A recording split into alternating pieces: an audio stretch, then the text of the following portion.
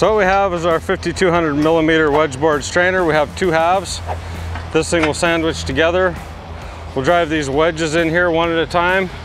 And as we drive it in there, it'll pull these close together, real tight together, and wedge the wire in between these two halves of this wedge board stretcher. Then we'll be able to hook onto these and pull it that way. We'll put the other one in reverse so that we can pull it together. We'll put our boundary strainer on both ends and cinch them together, and then we can use our magic to tie these wires together again.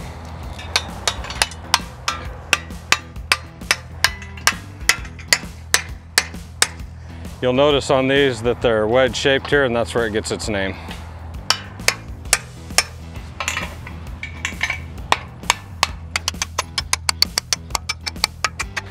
Now we're all ready for this side. So it doesn't really matter where you attach the second one to, as long as you have enough room between the two to suck them together. And maybe you don't have too much extra so that you have a whole bunch of slack either. On this one, I'm probably gonna go like right here in this vertical.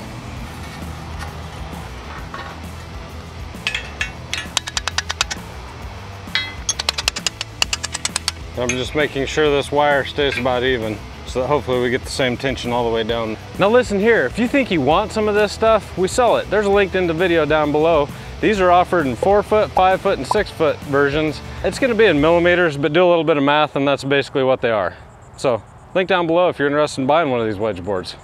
And if you just want a couple of them that'll work for the right height, get the 6 foot. You can stretch 5 and 4 foot wire on a 6 foot wedge board. Hey, if you wanna spend a lot of money, buy all three.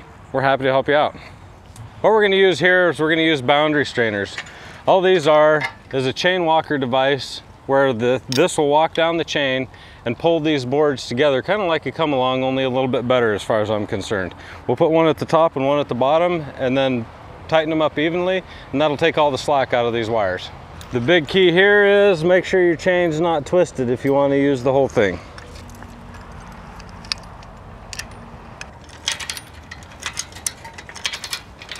Just open that jaw up. This one. Slip that in there. Then you can hook this on. Then you can walk down. And two of us. Ready? If you got two people, you can have one high and one low, and we just start stretching evenly. There you go, stop. I think we're pretty even there. Oh yeah, look at that, that's pretty tight. It's pretty good right here. And that is how you do it. What we'll do right now is we'll put these T-posts in, finish up this quick repair. We just didn't want to box ourselves in, considering we had a fence right here, and we didn't want to have these in our way while we were stretching the wire. Don't forget, 2 wedge board stretchers along with 2 boundary strainers is the best setup, and you can use the 6 foot to do anything shorter than 6 foot.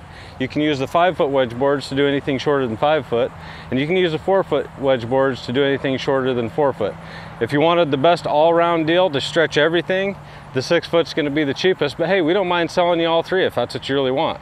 Don't forget to buy 2 so that you can do these gut strains. If you'd like to learn more about the wedge board stretchers that we used, check out this video right here. If you'd like to learn more about the T-post driver that we're getting ready to use, check out this video right up here.